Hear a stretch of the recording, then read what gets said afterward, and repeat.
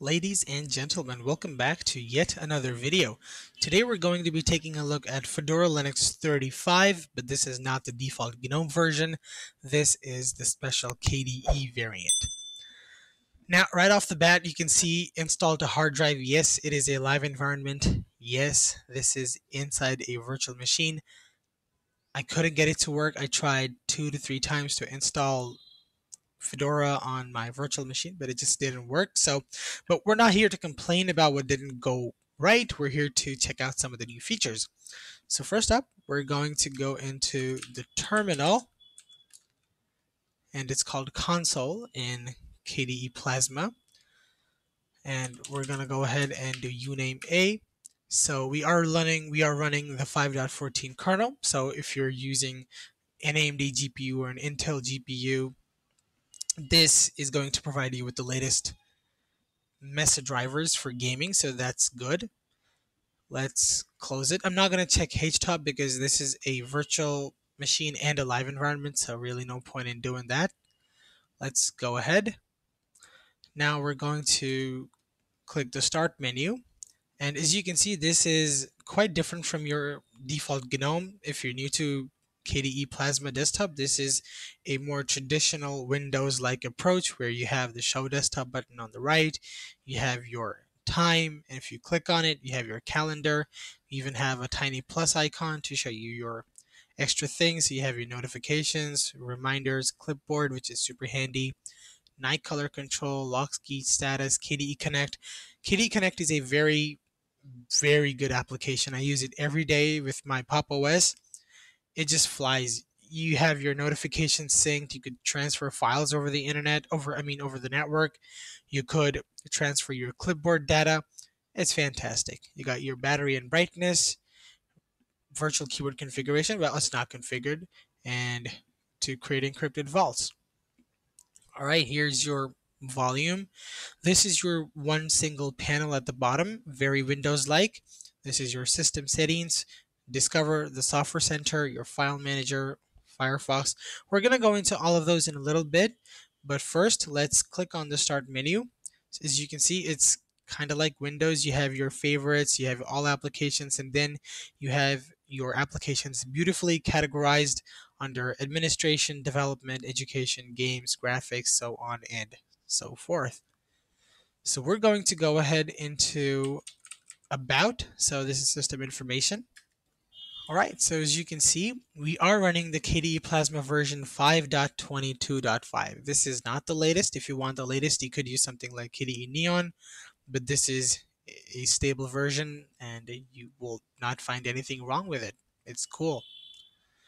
And by default, we are using Wayland instead of X11. Now, if you're someone who uses something like Kdenlive and you're more into video production, or you just want to have a hassle-free computing experience, I would recommend you to log in using an X11 session. If you don't know what Wayland and X11 is, basically those are display servers, and one is the traditional and another one is upcoming new. It's better, but it's not there yet, so you use X11 so that everything on your desktop environment work perfectly. Apart from that, under basic information, we have memory. So I assigned 6 gigabytes to this, so that's there. Inside energy, you have your energy consumption statistics. It's empty for some reason, maybe because it's a live environment. Under detailed information, you have your devices. You can see your PCI lanes, USB, your internet devices, your ports, your graphics cards. So as you can see, we're using Wayland, and we also have X server, so you can switch between the two. X server as in X11. All right, so now let's take a deep dive into the system settings again. I don't know why I clicked out of that, but yeah. So this is your default system settings for Plasma. It's very detailed. You have a lot of customizability inside these settings, and basically it's very powerful. But if you're a new user, you could be intimidated just a little bit. Don't worry, take it easy. Step by step, we're going to learn about it. So first up is appearance. As you can see, if you hover over it, it's going to show you the stuff that it contains, so that's easy for you to understand. Before you even click, you get it, you know what you're going to expect. So inside here, you could change your animation speed. You could change from light theme to dark theme. Let's switch over and click on apply. Yeah, dark theme looks really good on this, man. I think I'll keep the dark theme. You also have send user feedback. Now, this is something Microsoft does automatically without you even knowing for the most part. But here you have a slider where it says you can have basic system information that you're sending, usage statistics, detailed system information, and basic usage statistics, or detailed usage information. I mean, detailed system information and a lot of usage statistics. Now you also have your most used settings over here, screen locking and energy saving. So if you click on energy saving, oh yeah, first you have to apply.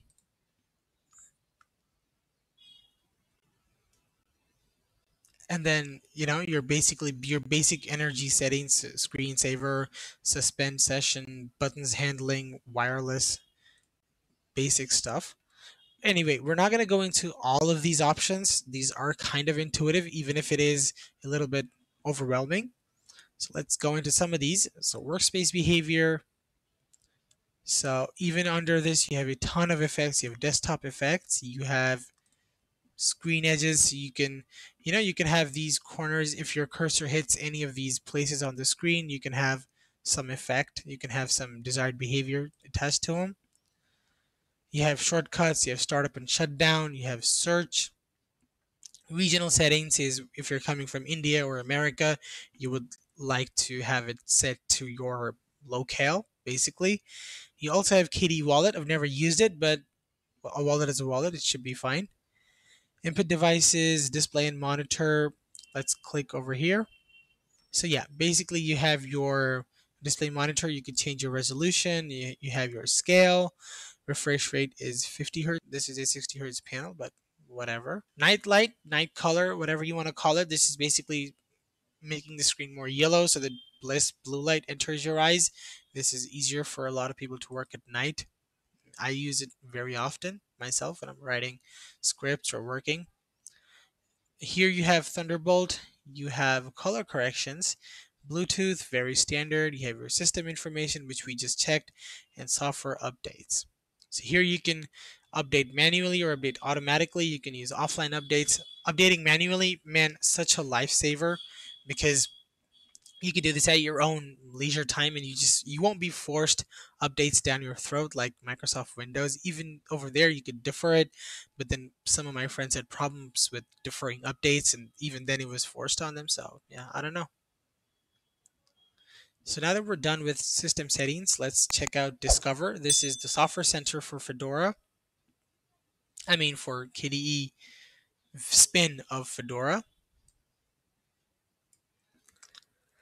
Now, if you're coming from GNOME, this isn't exactly the same as you might have noticed. And you have your applications over here.